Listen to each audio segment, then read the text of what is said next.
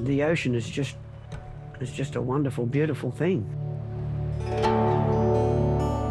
It's just my best friend, my buddy.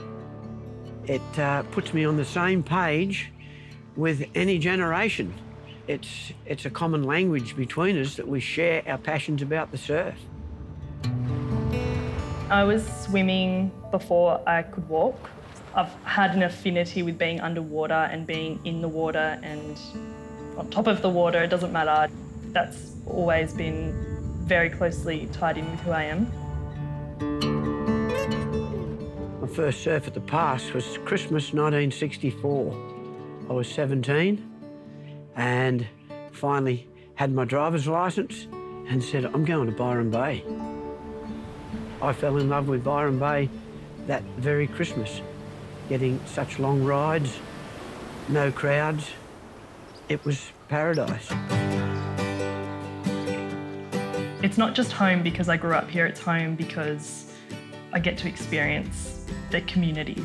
People remember small details about my family and, you know, it's nice. No wetsuits in those days, middle of winter. And there's another one just saying Byron Bay. I've taken a photograph of 3 surfers. They're probably my 2 mates and a random. They're all on the same wave. It didn't matter back in the day. We didn't know we were dropping in. We were all just surfing, having fun. I remember there was a day at the pass not that long ago, someone I went to school with called me onto one of the bomb sets. And I just remember thinking, that doesn't happen anymore. Like, that used to happen. And I just was like, I was riddled with happiness. I first picked up a camera doing photography at Byron High. So I've always loved that media of being able to just take a moment in time and preserve it. I've been a builder pretty much all my life, and it just seemed to lead naturally to wanting to build my own house, built of love and frustration.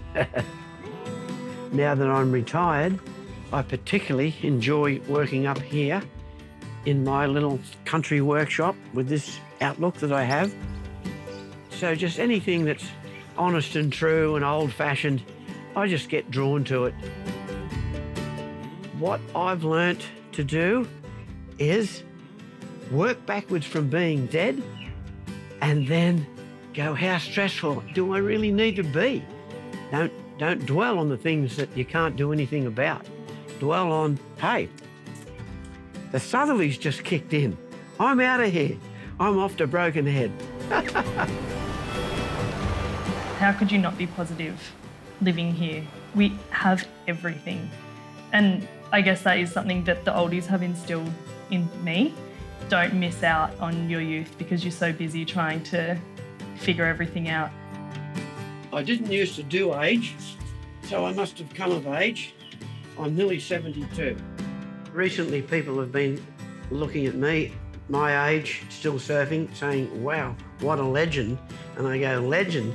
I'm just the kid compared to old Bill, my mate. He's just turned 88 and he's still surfing. He is the most inspirational icon.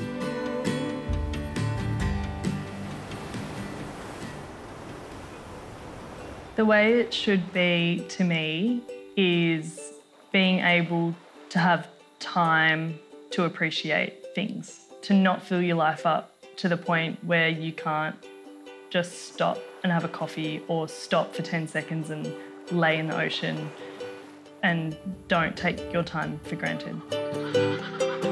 I enjoy it every day. There's not a day I don't enjoy getting up and looking out on my deck and the area around us going, yeah, this is the way to live. This is the way it should be. I love that one. Yeah, it's not bad. You can have that. Oh, yeah. It's one for the photo album. I think it'll go in the fridge for a while. There's something about that. Down the wave.